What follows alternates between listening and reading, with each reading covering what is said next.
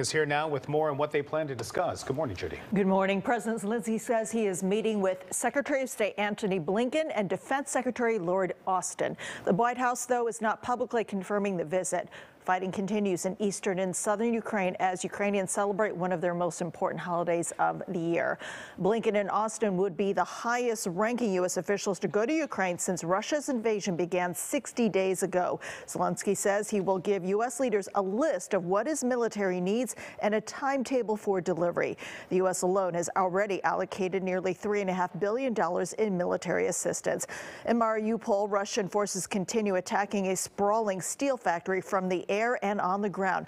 Hundreds of Ukrainian civilians and soldiers remain holed up in the facility, which is blocked off by Russian soldiers. Ukraine's government claims the Russians are refusing to open a humanitarian corridor so families can evacuate. In Kyiv, Russia continues attacking residential areas with rockets. Russia now controls more than 20 villages in Ukraine's second largest city. The region's governor says 700 people have been killed since the start of the war. All of this comes as Ukrainians gather for solemn Easter celebrations. Worshippers stood in line outside a church in Bucha to receive blessings. The town is on the outskirts of Kyiv, where many civilians were killed. President Zelenskyy, ahead of today's meeting, says he is now starting to get the weapons he needs.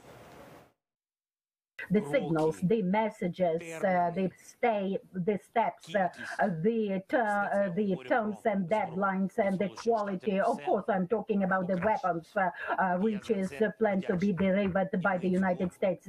Everything has improved, and I'm very much grateful for that. President Zelenskyy added he is hopeful today's meeting with the U.S. secretaries will pave the way for a visit from President Biden. Back to you.